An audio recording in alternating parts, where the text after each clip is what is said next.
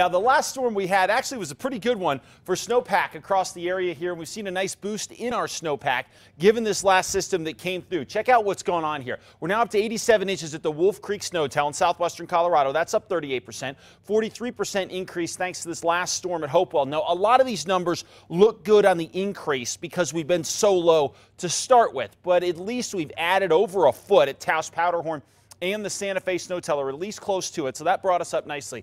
You want some deceptive numbers?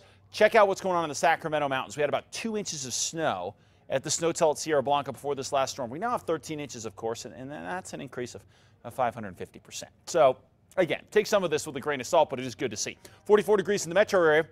Winds right now are calm. Temperatures 30s and 40s off to the north. Down to the south, 30s and 40s as well. We do have another weather system headed in our direction. It's coming into California, doing a pretty good job of creating some rain and snow there. It's not going to be that great once it gets toward us. Our problem is, as this thing slides in, even though it looks good now, is the track, number one's a little too far to the north to really come squarely through the state. Number two, given what it's going to have left for us, we're not going to be looking at a great deal of moisture from this. But tomorrow, during the late afternoon and overnight hours, we could see some snow showers across the northern mountains and a few inches of snow. The farther north you go into southwestern Colorado, you could do a little bit better. Then we watch the weather pattern, and could we be looking?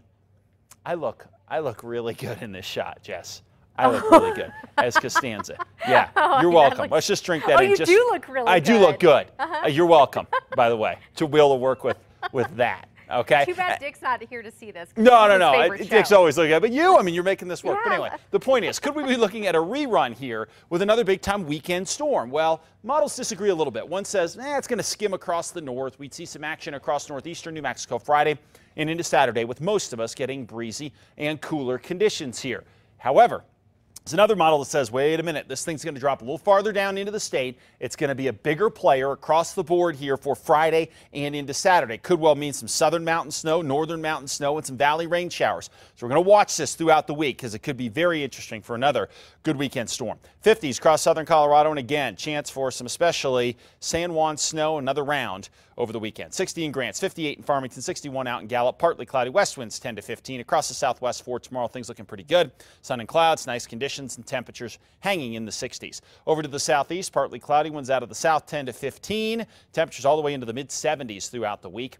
50s and 60s across the northeast, and we'll watch the weekend for a better shot at some showers. Northern mountains, 40s, 50s, and 60s, mostly cloudy. Again, some spot snow showers possible, maybe some light resort accumulations. East mountains, increasing clouds. We could see a sprinkle or two, but that's nothing I'd plan around or worry about. Here in the metro area, afternoon clouds, mild conditions, and temperatures in the low 60s. Looks pretty good here through Thursday when temperatures get all the way up to 70, and then we'll track that next storm.